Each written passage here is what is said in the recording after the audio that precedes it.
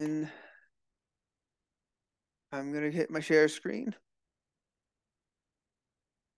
So thank you so much for joining us tonight. I do have a disclaimer to say before we get started.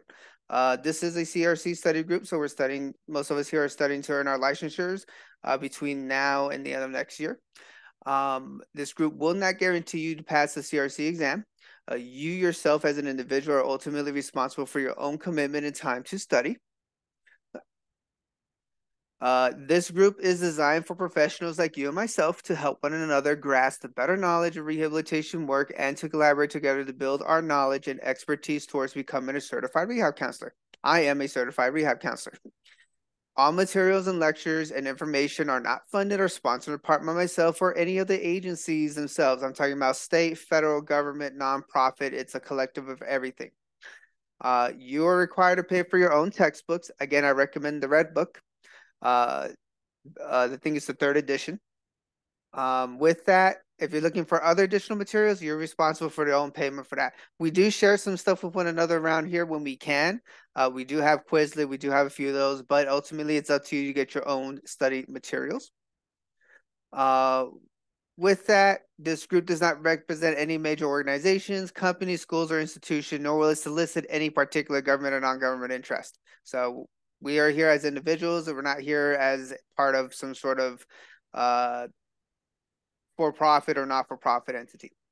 Everything contributed to this group is solely voluntary and has 0 mandates. However, the more you contribute, the more you involve yourself, the better we can help one another earn our credentials, and the easier it's going to be for you when you sit for your exam. So as you're coming in here, I am adding you into the group, and welcome. So my name's Kennedy. I am a certified rehab counselor, and just real quick, I started this group because many of us across the U.S. had difficulties either finding people to study with. We all share similar commonalities. We all wanted to become vocational rehab counselors, at least get that certification. And so since the inception of this in January to now, this has been a pretty active group. And I do thank you all for some of your commitment. For those who are returning, thank you for your commitment. For new ones coming, welcome. Okay. With that, we're just going to go straight into the lectures. And can everybody see my lecture slides? Yes, I can. All right. Not like last time where I didn't have it open. So this first part is going to be long. I'm going to try to get through as much as possible, but what I'm going to encourage you, and I sent it out previously though, is I gave you guys the PDF expert. And depending on what version you get of the CRC exam, some of the exams may be content heavy on this area here more than others. If not, even if it's not as content heavy, you will see some information related to these disabilities because that's what we're specializing in. So today's lecture, we're going to be talking about the medical aspects of individuals with chronic diseases and disabilities. I put this here as an additional extra. This came directly out of the book. If you're not fully familiar with a lot of medical terms and medical terminology and knowledge, I would encourage you to study this to make sure you're up to date. This is especially important for students if they're really coming from a non-clinical side to a clinical type work. If you have prior clinical experiences, some of these things may sound very similar, but if not, these are terms you do need to understand because as a rehab counselor, you will be looking at medical documentation. So, and I got you, Tam. So first areas we're going to start with is talking about the most common ones, which are the physical disabilities. And this is very briefly, we're talking about spinal cord injuries, TBI, stroke, multiple sclerosis. Now, the way I'm going to present this is what the testers want you to know in the exam, what you should know. Okay. They're not going to do a lot of trick questions because, again, sometimes the answers are within the questions, especially when it comes to these type of things. Other times it's if you're not too sure what the disability is, study on it so you get familiar with it. Okay. So one of the first areas is the spinal cord injury. And I chose this one first because this one is fairly frequent, especially for those with disabilities looking for work. Depending on how severe the disability is in terms of spinal cord injury, and we're talking about complete versus incomplete spinal cord injuries, which if you're not too sure what that term is, you need to look it up. Also, too, what they want to know is, do you know at what levels can people function? So for instance, between the C levels, T levels, L levels, S levels. We'll talk about a couple of those here a little more in detail. With that, keep in mind, depending on where the spinal cord injury level is, in some questions for CRC, they're going to ask you, you know, at what levels of the spinal cord injury, whether it's complete or incomplete, does a person require a respiratory assistance? And I believe I want to say it's the C level. With that too, you need to know kind of medications people with spinal cord injuries are treated with. It's depending if it's like especially an incomplete spinal cord injury, maybe it's herniated disc or stuff like that. They're usually going to get pain relievers because they have chronic pain, for example. Now, I also included this here because you do need to understand enough of it. You have the cervical vertebrae, you have the thoracic vertebrae, lumbar vertebrae, and the sacrum. And if you read the book or if you do some Googling, it's going to tell you that depending on where the C level, T levels, or L level injuries at, what the person can and cannot do. For instance, most of the time, if somebody has a complete spinal cord injury in the cervical vertebrae, more than likely they're going to need respiratory assistance and they're not going to be able to move much of their arms and limb via, I want to say, a quadriplegic and sometimes paraplegic, depending. Now, if incomplete, they may have some functioning, but they might still need additional respiratory assistance. When it comes to the thoracic vertebrae, depending on where the level's at, it's going to depend on whether or not they can use their arms for limited movement or if they're able to move their torso.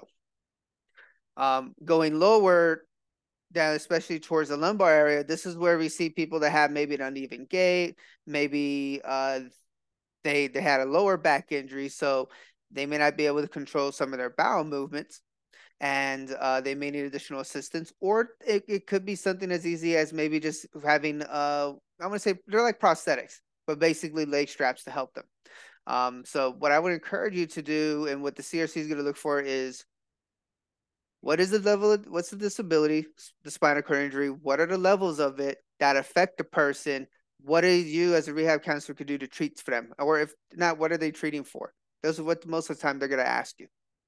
Any questions about the spinal cord injury? Nope. Okay. So again, I encourage you, read the Red Book. YouTube has a lot of great videos on this, giving you in details. I mean, there's so much studies behind this here. There's even therapies now to help people rehabilitate, you know, to continue their life function being independent. But as a rehab counselor, you're getting to understand that if somebody has an occupational injury where they fell off a ladder and they hit their and they did an incomplete fracture of their lumbar L4 spine, what are going to be the type of system devices they're going to need, and what type of alternative work are you going to need to place them into? That's the kind of stuff that they're going to want you to know too. So next one is traumatic brain injury. It's physical because it requires some sort of blast or explosion usually, or sometimes a vehicle accident. You're hit, you're pretty much, your brain gets rocked within the skull, and it can cause bruising and, depending on severity, severe injuries. With that, when we talk about TBI and CRC, they may ask you the difference between an open and a closed injury. When it's I want to see if I have it in here.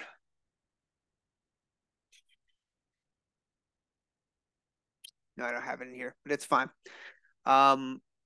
What they could ask you is, by age group, what kind of injuries are going to be most prevalent. So for instance, for young and elderly, most of the time a traumatic brain injury is going to occur because of a fall. When it comes to adolescents and young adults, it's usually vehicle accidents, with alcohol being a factor, violent assaults, and suicide. If you want to go into military, it's usually going to be a blast injury, an explosion. Okay. What they want to know is also too some of the major types of brain injuries: open head, and then how. Open head and closed. Closed head, open head, and then blast injury. How? Okay. There are two, but I also include the blast injury as part of it. So, so for your sake, again, in rehab counseling, what they want you to know is, for the most part, the difference between the open head and closed head injury, what areas is it going to affect the brain? Because depending if it's the left or right hemisphere of the brain, or potentially both.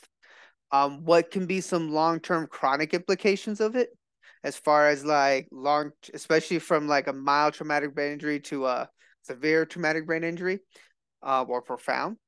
Um, and also they're gonna want you to know, some of the treatment process for it, which a lot of times maybe uh, it's gonna be not psycho, but it's gonna be some sort of behavior therapy, maybe with some medication interventions and a few other additional things. For instance, some people with traumatic brain injuries, like myself, who had in the back right occipital area of the brain where it affects my left eye, I have to sometimes adjust the brightness because I can get migraines and I can get headaches. You see that a lot. For kids, if it's on the Wernicke or Broca's area of the brain, that could also affect their functioning. So if you're not too familiar with the brain itself too, I would encourage you to read on those. Okay, read on the different areas of the brain, how the TBI can affect the individual's brain, if there's going to be some short and long-term residual effects. And that is also in the red book. I also put some information here because one of the ways a rehab counselor or even a clinician can assess for somebody's severity of the brain injury or traumatic brain injury is using a Glasgow Coma scale, not to be confused with glaucoma, Glasgow Coma scale, or GCS. Okay, if you're not familiar with that, I did include some YouTube videos in here so you can reference those. But the key here is, if in the question they're saying that a person had a recent traumatic closed-headed brain injury and had a Glasgow Coma scale of 5, what does that 5 mean? You're going to need to know how it affects the person's ability to do stuff. And by the way, if a person has a closed-head traumatic brain injury at 5, they're for the most part hospitalized almost towards a state of coma. So then you want to read on this. But the lower the number, the more severe it is. That's the easiest way to remember this here. If it's the higher the number, the better. Okay. That also can give you an indicator as far as what are the levels from mild traumatic brain injury to a concussion to a severe head trauma. Okay. So my recommendation is definitely check out these videos here, hop on YouTube, understand about the GCS scale and how the levels are going to affect somebody, because the question could be, again, if they ask about that severity level, what are some of the symptoms associated with that? They're going to say ataxia, apraxia, hemoparalysis, physical. I don't want to mispronounce that. Sequelae, cognitive sequelae, and psychosocial sequelae. So they're going to want you to understand those levels. And of course, there are going to be some attitudinal barriers with the effects of caregivers experiencing those with TBI. So if anybody with a disability, especially if it's a chronic disability, at some point, if they cannot be self-sufficient for themselves, they may need a caregiver, whether it's a parent, whether it's a loved one, or somebody's hired. Now, keep in mind, that's for every disability, depending on the severity level. It's not just for one particular one. So I only mention it in here, but in almost all the other disabilities that are going to be talked about, there's always going to be an instance of potential problems for caregivers dealing with stress. Okay. Next one we're going to talk about here very briefly. This is stroke, or cerebral vascular accident, or CVA. Now, in clinical terms, it's basically a decreased blood flow and loss of oxygen to the brain. Ischemic, and it causes tissue damage or blood clot or thrombus via artery. What they want you to know when it comes to stroke is, how does it affect one side of the body? What are of course, the long-term effects of it? And how does it affect the individual's learning functions and abilities? There has been an uptick in younger people developing strokes faster, unfortunately, especially those who are older in their 50s and higher. You see higher instances of strokes. That also can lead to more underlying issues. Maybe there's heart problems going on with the person. Maybe there's more other serious things happening. So I would encourage you to definitely check out the YouTube videos that I posted on here on the link. If you want, I can put one on now, but if not, definitely check those out because it's going to give you a detailed overview. With that too, one of the things they're going to ask you is some of the treatments that are used to treat not only for stroke, but for other disabilities. So, for instance, when it comes to the treatment for stroke, they're going to want you to know what kind of medication they're going to treat them with. Usually it's going to be blood pressure, diuretics, ACE inhibitors, beta blockers, calcium channel blockers, angiotensin receptor blockers. So I don't think the CRC is going to be too specific to say, how exactly does a calcium channel blocker work? Because that's going straight into neuroscience. But what they are going to ask is what are the list or some of the instances of combination of medications are used to treat people for stroke include of which the following, or it can say except.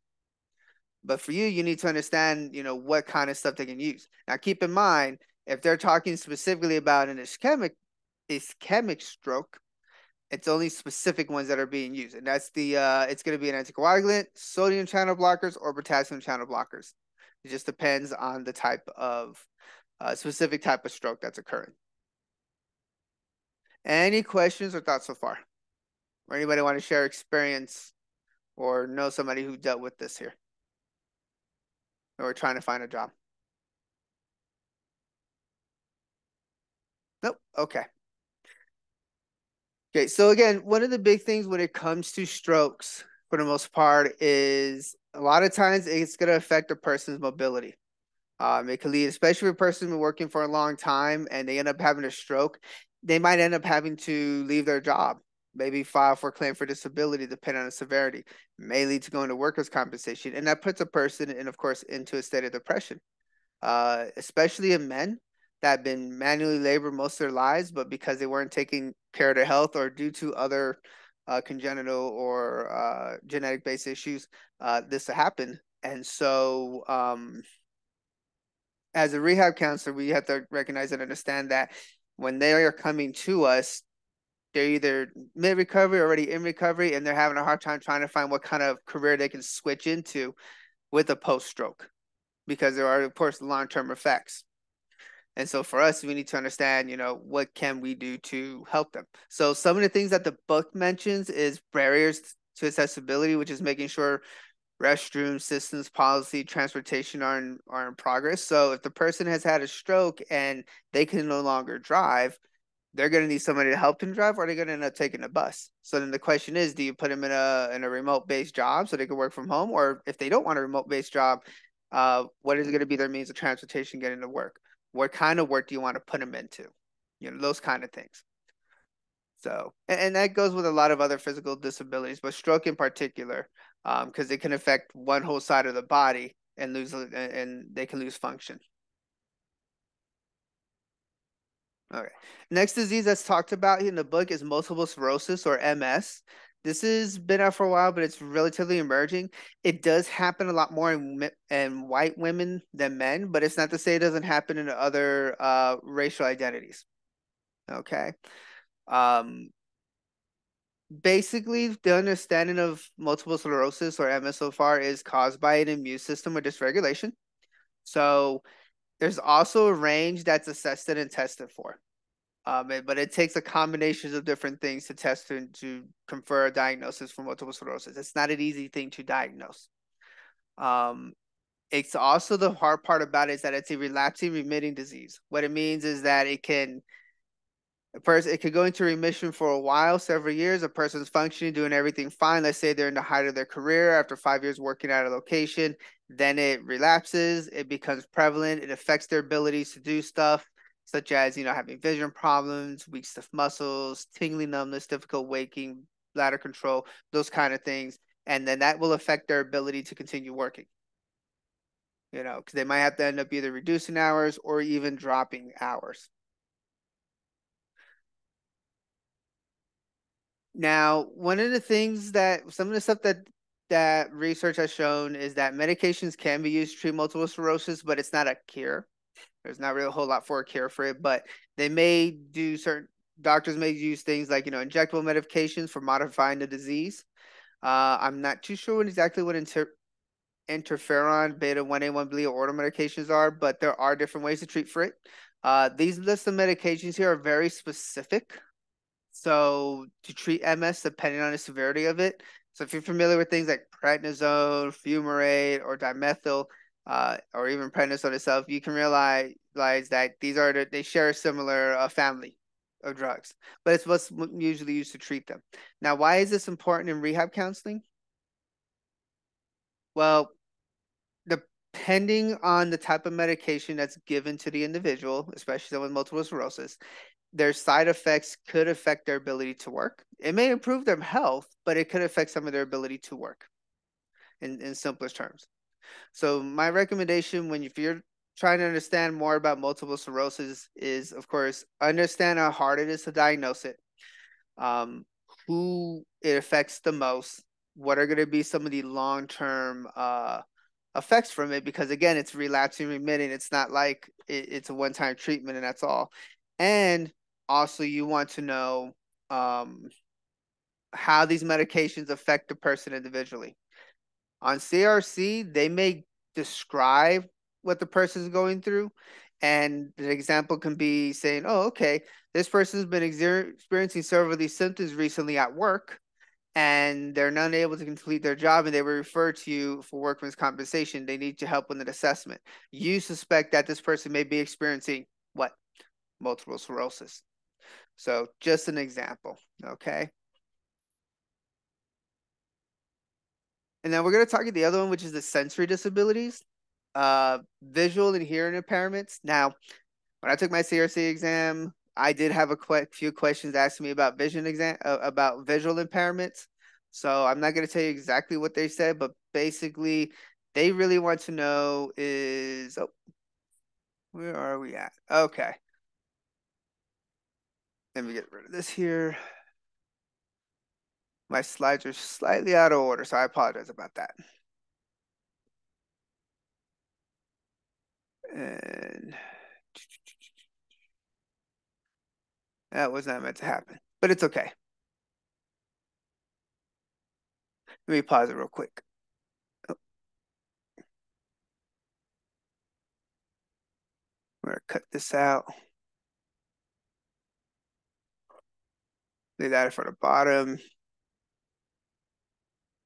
Sorry about that. I thought I had these all in order. So, okay. There we go. Okay, perfect. Went ahead and paused that. So back into recording there. So sorry about that. So the next one we're going to talk about are visual impairments and hearing impairments. So for vision, what they're going to ask you is the types of visual impairments, and you as the rehab counselor, as a candidate, need to understand or know the difference between cataracts versus glaucoma, or retinal tear, detachments, diabetic retinopathy, retinitis pigmentosa, and macular degeneration. And they're going to use those medical terms in there. So it's up to you to make sure you study what those terms are. There's plenty of resources out there. YouTube is your best friend for this here, and understanding how that affects the individual. Because once you know how that happens, you can also know how that's going to affect the eye, as far as, does it cause myopia, hyperopia, astigmatism, presbyopia, those kind of things. You also need to know in the United States, the visual acuity for being legally blind. Hint, I gave you an example, which if it's anything that's 20 over 200, a person's legally blind. That means that they're not supposed to be able to drive. They might not even be able to drive at night. Okay. You also need to know the difference between different types of visual impairments, such as if it's temporary, reversible, progressive, or permanent, leading to blindness. Of course, it could be acquired or typically can be degenerative.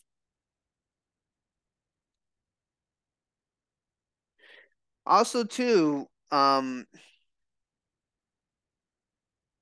of the things that the CRC is going to ask you as well is, do you understand some of the psychosocial aspects of visual impairments, especially those who are either born with blindness or those who become blind? So for example, as we as adults get older, our vision starts to deteriorate. We're not like in our 20s where we have super sharp vision. Some people can have super sharp vision for a very long time. For me, I use these because it's hard for me to read a book and read on the screen because it's macular degeneration. But for other people, they'd be just fine, but they can't see from here to the other end of the wall. There's also, of course, fogging around the eyes.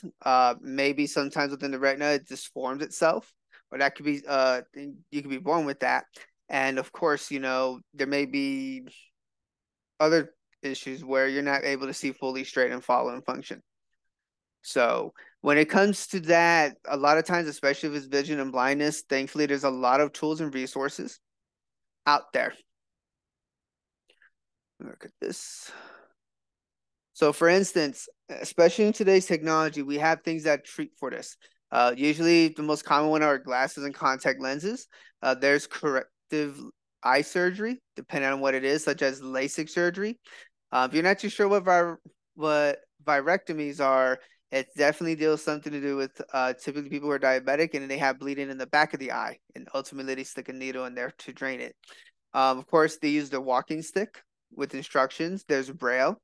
And now these things here are current technologies that are out there, such as OrCam, Noisy Vision, Shark, and JAWS, similar to screen readers. So in rehabilitation counseling, depending on the type of blindness somebody or the type of level of blindness somebody has, it's also going to depend on what kind of assistive devices can this person use. A lot of people with blindness use computers and social media and phones today. There's a lot of resources out there for that are very helpful. Is it accessible to everybody though? That's the question. The more expensive stuff comes from the doctors is, can certain corrective surgery help them and for how long? So in terms of the CRC, what they want you to know, or what you should know, is specifically the different types of vision disorders, how they work, what do they affect, and what are some ways we can treat for it in the simplest of terms.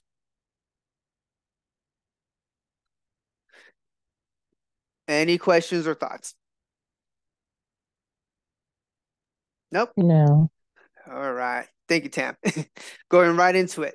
So the next part of the other half of this is hearing impairments. Oh, before I'm going to take a step back here. There are several programs that federal agencies use for people with blindness to do certain functions. Think about Wagner-O'Day Act. Okay, if you want to go back to when we were talking in the beginning about different laws put into place, Wagner-O'Day is a big prominent one of them. And there's several other acts related to that where they allow people with blindness to vend and sell stuff. Now, in today's world, we have programs such as Ability One that specifically hires people with visual or hearing or some sort of specific disability to work in the industry to help create products, manufacture products for the government. So if you're not too sure with that, I encourage you to read up Ability One. And there's a few other ones too. I think there's don't quote me on it. I think it's American Serve or Americana. I have to double check it, but there's several. And it's because of that Wagner-O'Day Act that allows people with disabilities such as visual and hearing impairments to work in those type of industries, making products, and made here in the USA. So if you're not familiar with that, I would encourage you to take a look at it, do some research on it. It could be helpful for you. And maybe if you have some clients that you're taking care of, it might be helpful to reach out to those resources as well. So going on to hearing impairments. So the key thing here when it comes to hearing impairments is based on if a person is considered by definition hard of hearing or deaf. Of course, some people can be born deaf, or they acquired over time, or depending on what the issue is, it may develop to start losing hearing as they age. In today's world, we're all about loud noises and loud blasting music, especially when we're in our 20s and we're not thinking about later when we get older. And what do we have? At least for veterans is what? Tinnitus, the constant ringing in the ear, stuff like that. For others, they may end up potentially losing most or all of it. And what in the CRC exam, what they're going to want you to know is, the hearing loss severity ranges from either partial to total, temporary to permanent, or very mild loss to profile. profound loss. And how you're going to determine that is if the question asks you or tells you that a person received a score of 56 to 70 decibels, and they had a moderate hearing loss, what is that considered? They consider hard of hearing, or they consider clinically deaf? And you, as the rehab counselor, are going to need to know and understand that. With that, they also want you is what kind of assistive devices would you use? Would you use an implant? Would you use a hearing aid? Would you give them sign language? So my recommendation, especially when it comes to when we talk about hearing here, is understand the levels of normal hearing to profound hearing. And of course, when is it considered on the levels here, hard of hearing versus clinically deaf? Okay. Now, I kind of made this as simple as possible, but I would encourage you to read the book because it goes specifically into more details. But definitely make sure if you're not familiar with this, study this. Okay. With that too, when I was talking about, whether they're born with it or whether it's acquired or noise induced. Okay. Congenital, which is pretty much they were born without being able to hear. I'm sure many of you may or may not have seen that video where I forget what country it's in. The child was born deaf. And what they did is that they put a special implant. Now we have technology that does implants to actually allow children who are deaf or those who are young and deaf be able to actually hear. Now, is that accessible to everybody? No. But is that technology progressing? Absolutely. And I think that's a blessing. So that's something to think about. Also, too, I mentioned these diseases in here because in some countries, depending if you're working with immigrants, some of the congenital factors of being deaf could be a cause from a previous infection that the mother had or was it received an infection with and they were born with that. Doesn't happen all the time. It's not saying this is going to cause this all the time. What does it saying that in addition to being born deaf, there are some other environmental factors or disease factors that can cause a child or somebody to be born congenitally blind or deaf. Of course, there's acquired. This usually talks about stuff like recurrent ear infections or otitis media. This is children that have, sometimes they may be premature birth. They may have some sort of immune issues such as severe allergies and asthma, that kind of stuff. But it can happen over time. And then, of course, there's the noise induced, loud noises, explosions. And I mentioned vibrations because depending on how hard the vibration is, busting the eardrum, it can cause bleeding. So in today's world, we have a lot of resources that are used and by the ADA's laws are required, especially for federal agencies or companies to communicate with those who are deaf. Of course, there is our American Sign Language. There's hearing aids or assistive listening devices. Another one, of course, is the hearing implants, which is also considered an ALD. So maybe the CRC, they ask you about what kind of ALDs are there. Well, there's hearing aids and hearing implants. For some people, they can get medical surgery. Depending on if it's disease related, could be medication. Of course, there's the telecommunication devices for the deaf, which is the TDD, and the VoIP teletypewriters, where you're talking into something and then it types it out for the individual on the other side. We even have interpreters today. When I used to do call center work, and I had to talk to somebody who was deaf, we had an interpreter give us a call and we talked through them to the individual to do screenings. And then, of course, I mentioned this here. It's not really in the book, but lip reading. So this really goes more for those who have maybe they lost hearing over time. And so sometimes it's easier for them to understand if they see your lips moving to make sure they're understanding the words that are being said to them. Now, one of the things I didn't mention on here is some of the social factors, especially when it comes to hearing loss. As we get older, we do lose hearing over time. People do become hard of hearing or deaf. And sometimes, especially if they're elderly, we may be repeating ourselves 4 to 5 times. And it happens, natural. However, sometimes that could be a little frustrating because you're like, why am I repeating myself 3 to 4 times when this person should know what I'm saying? And a lot of times it's not their fault that they're losing that hearing. It's sometimes you maybe got to change how you approach them. So like, for instance, when I talk to some people, especially if I know if they're hard of hearing or they consider themselves deaf, I'll usually try to face them directly and talk to them straight before moving anywhere else. So they see my lips moving and they can hear a little bit what I'm saying and they can articulate in their mind, oh, you're saying X, Y, and Z. Sometimes it's helpful. We have a person at my current job that he's a IT tech and he's fully deaf. He uses some hearing implants, but most of the time he's completely deaf, and we communicate back and forth via messaging, especially when I'm having computer problems with my stuff. When I saw him face to face and we were trying to talk, we just wrote things down to say what we needed help with, and what we can and cannot do, and we communicated just fine. I do want to take some training in American Sign Language. I would encourage you all to take some training in American Sign Language because that's just going to make you better in the field of vocal rehab and make you more profitable later on. So I'm not going to touch on this one. I'm going to touch on this here later on part 2 for when we talk about arthritises and lupus, because it goes into a little more towards some of the psychological and late chronic stuff of pain. Okay. One thing again I'm not going to touch on is I'm not going to touch on the mental and psychiatric disabilities, only because most of us here are clinicians or have worked with somebody or have enough training to understand it. If you're not too sure what be mentioned on the CRC, I encourage you to go to the Red Book, especially look at DSM-5 revision TR, because there are some new emerging disorders that are clinical in nature, and so that's going to just help you to become better understanding that. So again, refer to DSM-5. Now, next area I'm going to touch on is developmental disabilities. These are your stuff like autism, intellectual disability. We're not going to touch too much on Down syndrome because that's a genetic disorder.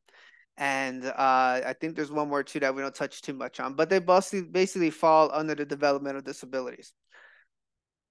So now, I put this on here for you because if you heard me earlier before the lecture, DSM no longer recognizes the term Asperger's syndrome as part of a field within the spectrum. I believe somebody mentioned it was PDD. You'll just have to check that, and definitely if you're not too sure what that is, Google it. Google what is PDD or personality development disorder. I could be wrong. And also too, I put a resource link in here that comes from the National Institute of Health that establishes why, and it's been out since the term got removed out in 2013. This here was written in 2017. So I mention this to you because some people may still consider themselves having or still know it as Asperger's. A lot of older people still call Asperger's as a syndrome. But according to now in today's modern up-to-date technology or today's world, we no longer consider that. So I don't know what implications that would mean as far as pursuing, maybe if they had to pursue Social Security disability and stuff like that. But what I would encourage you, especially as a rehab counselor, is make sure you are up to date with what a person has and make sure you're reading in the DSM-5 at what spectrum is this person at. Okay. And I put this in here for you too. So basically goes into that effect there. Also, I'm going to just read this here. The prevalence of autism spectrum disorder has been steadily on the rise, and recent estimates suggesting that as many as 1 in 54 children have been identified with autism spectrum disorder, or ASD, in the United States, and it's 4.3 times more common in boys than girls. Most cases are thought to be the result of a polygenic disorder. Now, I'm not going to touch in details of polygenic disorder, but I'm encourage you to read more about this if this is your audience that you prefer to work with, especially helping them find jobs, because it's just going to help you to become better at taking care of them. Because a lot of times what usually happens, depending on the severity of the spectrum, they're going to deal with things as far as like social communication problems. Maybe there's some issues with social interactions. They do certain repetitive patterns of behaviors depending on the severity. There's only restricted interests or activities, and of course, sensory activities. And depending on the type of support system that a person has, is going to depend on the long-term effects as they get older. For some people, they may improve over time, but if they do not have that social support, some of their previous issues that they had going on tends to relapse. Now, why is that important in rehab counseling? Because if you're working with somebody, especially let's say they're high functioning autism, they're gonna have some social skills issues that most non-disabled people may think is strange. I have personal experience working with somebody who's high functioning, and one of the key things that I know was helpful was ultimately having both the employees and the employer be inclusive in allowing that individual to work and showcasing their stuff. And then right now, the person I worked with that person back in 2021, they're still working at their same job today. I think he got promoted twice already, and they love him. You know, they put him in a position, love him there. They limited stuff. They help him to stay focused on certain things, but he stays pretty devoted to his job. Now, is that going to be for every case? No, but in some cases, yes, it can. So now, in terms of the CRC, when they talk about autism spectrum disorder, you're going to need to read in details what are some of the symptoms or issues that the person is going in for services are dealing with, and what's going to be the type of treatment that they're getting, and what kind of interventions are you going to give.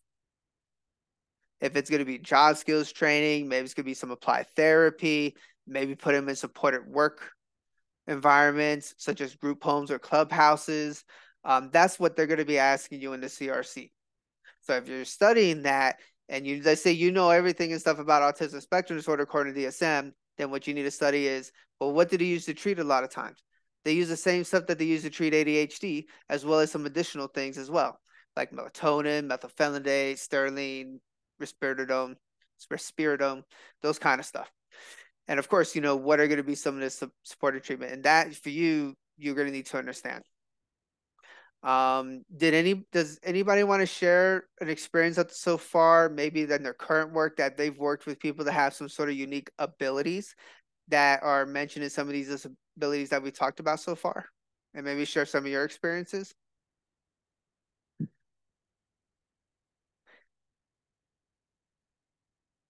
Oh, I mean, I work with a kid who is that has like social anxiety or whatever at school.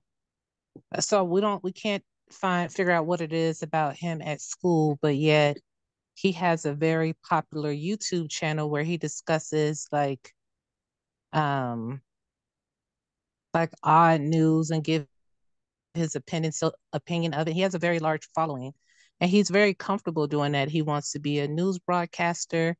But yet in school, I mean, the whole time I was doing my internship, I probably heard him say 6 words.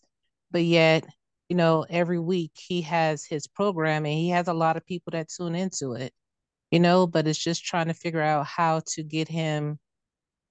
Um, Obviously he has autism as well, but it's hard to, get him out of there because we don't work directly with like his physicians and stuff, so it kind of puts us in an awkward position as to prepare him for the future, I guess. okay. So you're working with transitioning youth, and Well, I'm working at the high school, yeah. yeah, and so since you're doing more like, it sounds like you're doing more of the school counseling part there. The factor here is what other things has that child uh been assisted with, and if not, it's kind of hard to get in touch with the actual providers for that. And now, is there a I know you're doing, I think it's for you, it's your internship time. So if you were the actual rehab counselor in that school, would you have more privileged access to? No, because I work alongside the rehabilitation counselor. Now, the diagnostician seemed to have a lot of clout per se, but there isn't really anything we can do about it. I look at how they have him in classes, and we've started taking him out more so in the community and placing him in social events. Like we took him out to play kickball with some other kids from school. And that was a time from different schools, like the other SPED department. And that's when I heard him, actually say some words. But otherwise, he just kind of, stands back and doesn't say anything or like bites on his shirt. But if you were to see him on his YouTube channel, he is I hate to use the word normal, but There's no speech impediment. There's nothing to identify any type of limitation within him. That's so typical for kids who have autism. They don't just have autism. Most kids have autism and ADHD, or they have some kind of other ability. Most kids who have autism are in general, if they don't like something, say if they don't like crowds, but they have a huge passion for concerts. And the only time they can be in a crowd is when they're going to concerts. So it's a different focus that they have. And a lot of the times, does anybody remember the movie Rain Man? It was a movie with Tom Cruise. Yes, that was my mom's I favorite remember movie. that one. Okay, so that they used to call them savants, where they were like so super focused on one thing. I've had students who knew more about history than anybody could because that's all they did.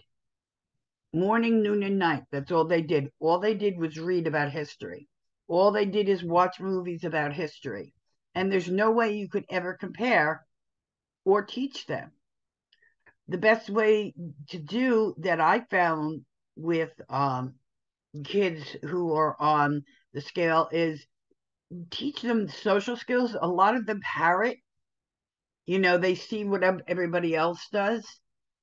And if you're like in a situation where you're trying to figure out where to guide them, let them guide you because they know what they love. And that's where they're going to succeed. They'll learn the socialization through being in class with everybody else. It's kind of like when kids don't play with each other, they play beside each other and they learn through that. There are a lot of different levels, of course. There are kids who are just violent and you can't have them in, the same room. There are kids who are not communicating. There are all types of, most of the kids on the spectrum they need to have that confidence. You need to let them grow. I say this because I have a child who is on the scale, and I learned most things from all the mistakes that I made with her. And learning from her, they see the world so differently. And I know I got to get off this soapbox. I'm sorry, but there's so many different levels to autism that you really need to get to know the child before you can even diagnose. Public school is one of the hardest places to do that because they're following rules that don't make sense for kids like this. Am I making sense? Wholeheartedly. Yeah. Thank you for letting me rant. Oh, no, you're fine. No, I appreciate it, sharing both of that. And I think that goes back to, there's an ethical dilemma on there because it's one thing when you find that child or that youth's desired interest versus what's mandated from them federally or mandated for them by the schools and the state, and how you balance all that, and as far as up to what levels of interventions can you do. So, and I think that, and I appreciate both of you sharing a little bit of that aspect on there, because I think that kind of applies with other disabilities, which we're going to talk here about intellectual disabilities. But I heard the key thing from Tam was that this person has a restricted interest in activities. Only for that activity are they good at. In some cases, depending on what it is, they may need some social skills trainings just to do some of the base stuff so they can be enriched in some of the work they do. So, and think about it just as a VRC counselor, thinking about this is, how do you use their disabilities as their main strength? Is one way I kind of think about that. And what that means is that if this person is a big YouTuber and they're doing a lot of videos and stuff like that, in today's world, I mean, if you go back 10, 15 years ago, maybe even 15 years ago, you wouldn't think, oh, I just have a YouTube channel, I can make millions. Now you can be a blogger, you can be a YouTuber. People are making money. Thanks, Emily. Have a good night. You know, you can do that. It's a possibility. So you can use that on their strengths or whatever it is that they're talking about to build on that strength to make that connection. And not only make the connection, but help them to relate more, to be open to other opportunities. So it's an approach. So let's think of this in terms of the CRC exam. They can use an example like what Tam gave in a rural situation. Says, you know, what would be your interventions for that? And they will want you to know what would be the interventions. It includes applied behavior analysis. What kind of work placement would it be? Would it be a supportive work environment? Would it be a shelter workshop if they're severely disabled? Or is it going to be job skills training? That in terms of CRC is what they're going to look for, or they look from you to know the answer of. But thank you both so much for sharing that. So thank you.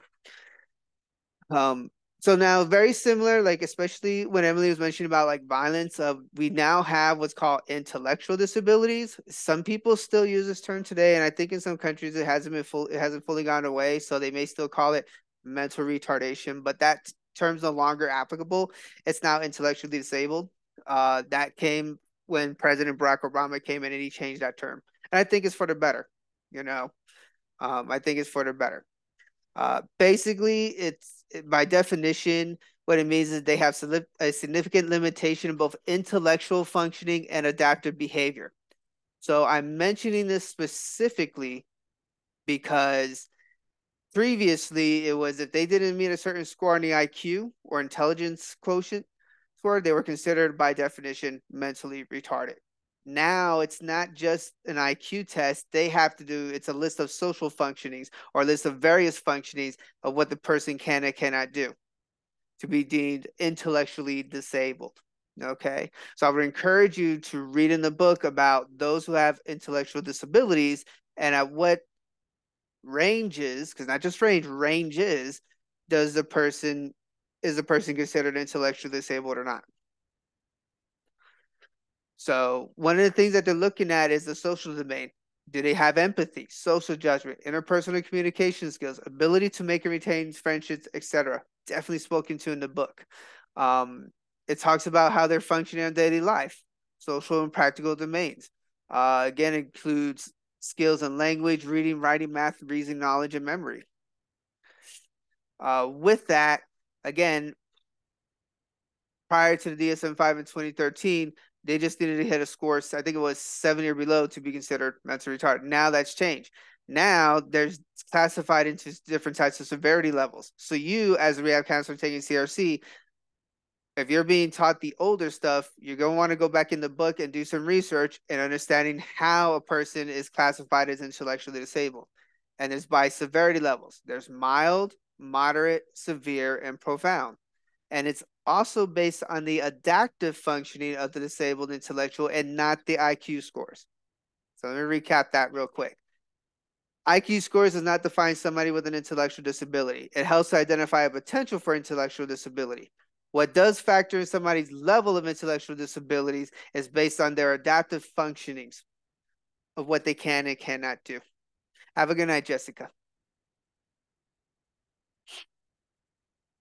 So now, the other one here, we're going to talk about any questions about intellectual disabilities. If I'm also not mistaken, in the book, they also mention about those who have Down syndrome.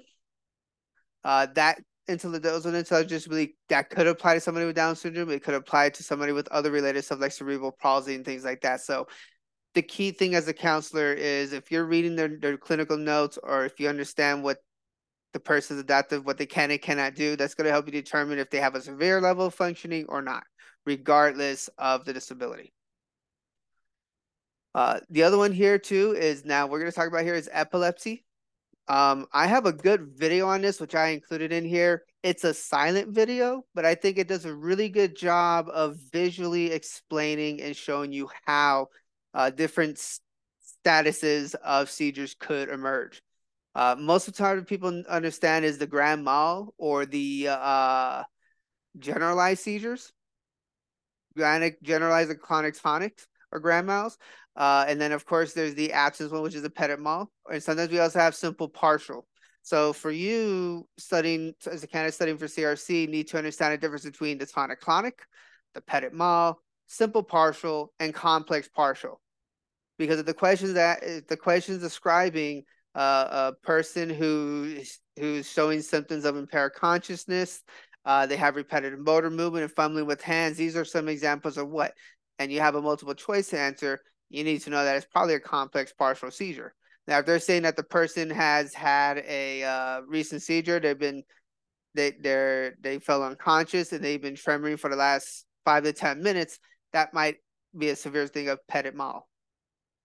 Okay, so that's the stuff you're going to need to see and understand. And again, I would encourage you using this video because I think to do a good job describing that, or at least visually showing you. Okay, so the thing with epilepsy, majority of the time, what the book says and what I'm understanding is that most time when it comes to medication, it's usually a treatment for long-term care. So they have to stay consistent.